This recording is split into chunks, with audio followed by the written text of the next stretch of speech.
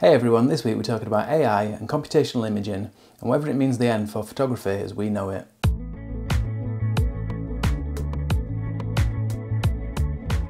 So something a little bit different this week, and probably a little odd because it's not actually photography that I'm going to talk about, but it is image creation, and it is definitely going to disrupt, in my opinion, the photography industry, if not already. So we're going to talk this week about AI and computational photography. And recently I ran some image polls on my YouTube channel asking you to determine whether one image was real or fake, and I'll be showing the results of those at the end of the video, so stick around for that. But what do we mean by computational photography and AI imaging? So if you have a smartphone with a camera, which I'm guessing you most likely do, then you're probably already benefiting from computational photography. It's been around for quite a few years now. When we choose a DSLR or a mirrorless camera with an interchangeable lens system, we'll often choose a lens with a really wide maximum aperture so that we can create a shallow depth of field and get our subject in focus but throw the background out of focus and make it nice and blurry. But due to the size of phones and the hardware inside them and the lenses, they can't do that. So it has to create the effect in other ways. So it will use computation and algorithms and AI inside the phone to work out which area is the background, which is the subject, and then it will automatically blur out the background for you. And there are other ways that computation is used within these devices, such as long exposure shots. Instead of creating them in the same way that a DSLR or mirrorless camera would, by leaving the shutter open for a longer period of time to record what's happening while the shutter's open, it will instead take a series of shorter shots and then it will blend those together to create the effect of a long exposure.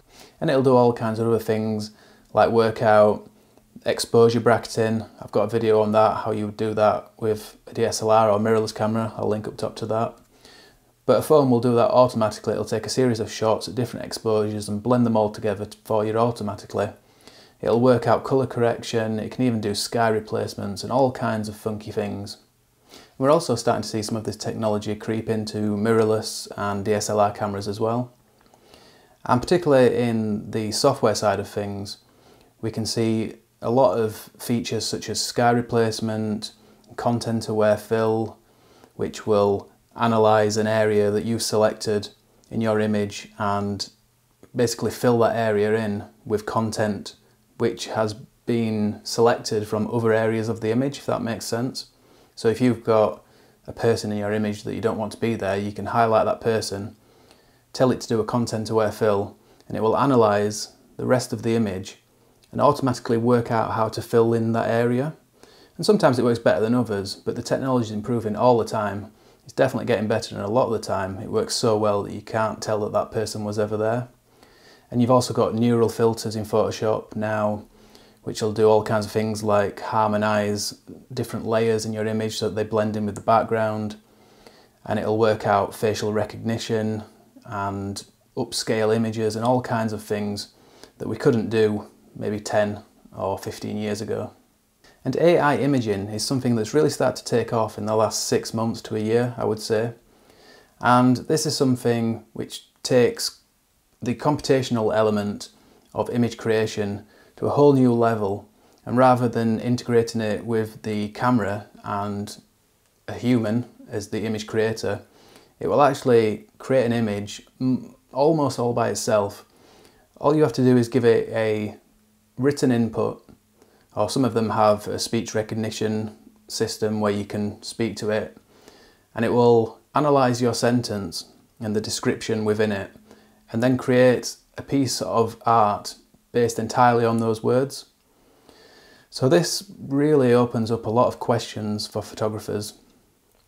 Like I said, this is going to be very disruptive for the industry, I believe. For example, I've used a couple of AI image generators now. I've used Midjourney and DALL-E-2, and there are a few others out there as well. I'll put some links down below. And they work really well. It's really creepy in a way how well they work. I think They work by analysing other images that exist online, and obviously it's analysing your sentence and what you want, and it'll look for other images. But you can even ask for styles, so you could ask for a landscape image, for example, in the style of Salvador Dali, and it will be able to create that quite accurately for you. So what does this mean for photographers? Well, I think this is going to really create waves in the stock image industry. So whereas now people will pay money to get stock images to put in their publications and blogs, etc., I think we're going to start seeing AI generation as a replacement for that, because it's all a little bit of a grey area with the copyright, who owns it, because it's not you really who's creating the image.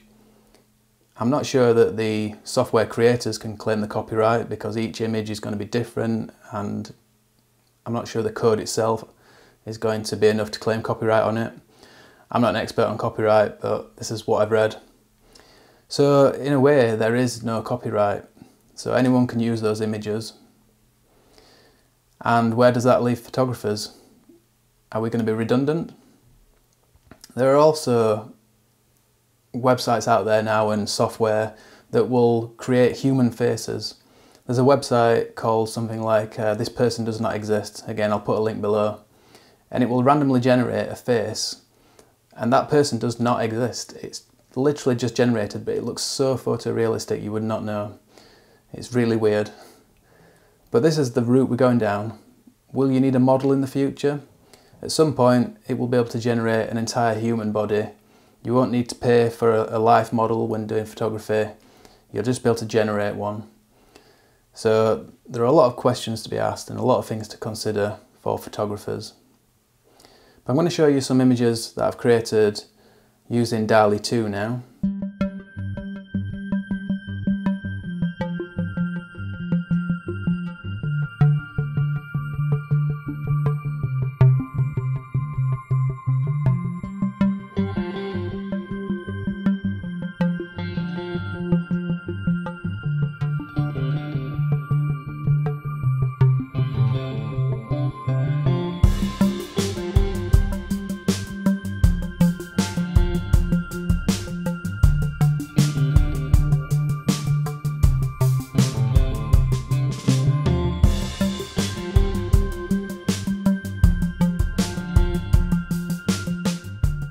So as you can see, they're quite photorealistic.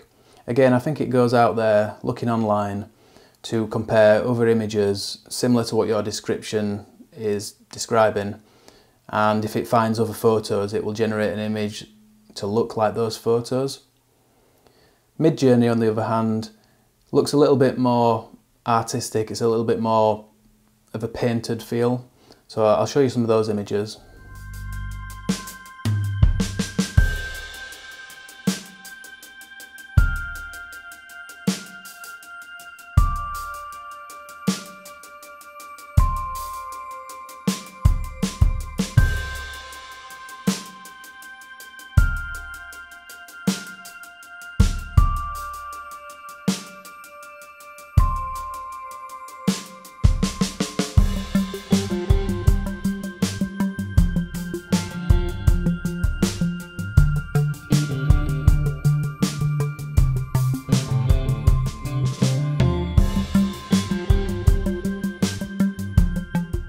And one of the other cool things that you can do is take one of your pre-existing images and put that into the AI generator, and it will create variations of your image that don't actually exist in the real world. So I put this image into DALL-E-2 and it created these variations. So there's some really interesting stuff it can do for photographers as well. Rather than be really negative about this, I was thinking, how could a photographer use this in a positive way? So one of the ways that I think it might help is inspiration. So as photographers, we often go out, see a landscape, capture the shot, and that's our final image. But a large part of the image creation process is in our heads as well.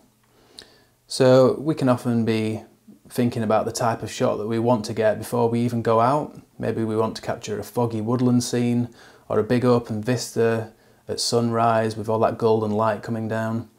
We imagine that, and then we try to go out and recreate it with what we have in front of us. So perhaps using an AI image generator, we can create some inspiration from the words that we type in, what we want to see, and it will visualize that for us and help us to then go out and recreate what's in the image. So I think as an inspiration tool, that's one way it can be used. But then also it could be used to visualize an actual place that we want to go to. So if you type in, say, Mamtor into DALL-E-2, Mamtor is a really great location in the Peak District that I love to go and photograph, particularly at sunrise. Putting that into DALL-E-2, it will go out throughout the internet, find other images of Mamtor, and then it will reproduce its own versions of them. So you can get a little snapshot of what the place looks like before you go, which you can do anyway to an extent through Google. But the really cool thing is that then you can go in and change that. So for example, Durdledore, very famous spot on the south coast of the UK. If we want to visualize that with, say, a thunderstorm, we can do that. Or if we want to have a lightning storm in the background in the sky, we can do that as well. So it's a really fantastic way of visualizing something that's hard to imagine or capture in practice. But once you've seen that, then you can go out and attempt to capture it for real with your camera. So is this going to be the end for photography? Well, I don't think so. And for one simple reason, and that's that no matter how good this technology becomes and what the algorithms can do and what they can create, it's never going to give you that same experience of going out into the real world with your camera. I really enjoyed creating the images that I showed you earlier, but it's just not the same as getting out really early in the morning and seeing the sunrise coming up over the hills and experiencing that there and then, getting the exercise, the fresh air. I don't think AI is ever going to give you that. So I think we're all right for a little while yet. But how convincing is AI? I said earlier in the video that I recently did some image polls on my YouTube channel asking you to spot the real image between two different images. And I've got the results of them for you now. Okay, so here are the first two images. As you can see, 61% of people went for option 1 as the real image. But actually, that is the generated image. So it was actually option 2, which was my image. And I know that these were quite small when they were displayed on YouTube.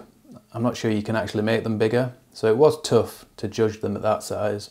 But it is really interesting that most people went for the AI generated image as the real one. Okay, so here are the second two images. 74% of people chose option 1, 26 people option 2 as the real image. And you got this one right. So option 1, that's my image, and option 2 was generated.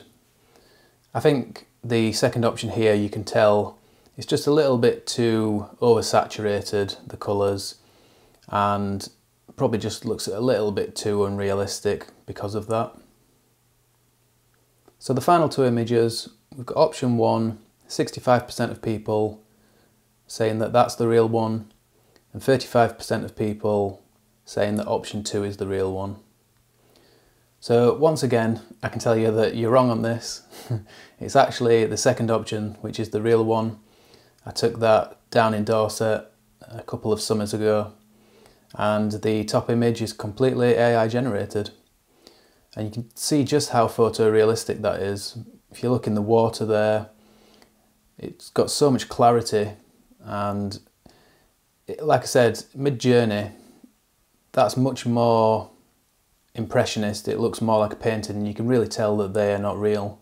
But in DALL-E-2, it's very, very difficult to discern it from an actual photo. So all interesting stuff, really good fun, and thanks for everybody who voted on those images. So that's about it for this video. Thanks again for watching, everyone. As I always say, I really do appreciate it, and I really mean that. It really does mean a lot to me that you tune in and watch these every week. But if you are new to the channel and you're not yet subscribed, and you'd like to do so, you can always click down there on the big red button, or over here on this picture of me. And that way you'll keep up to date with everything I'm doing each and every week. There's a new video every Sunday morning, 10 AM UK time. So I hope you'll catch me next week for the next one. But until then, thanks a lot everyone, and bye for now.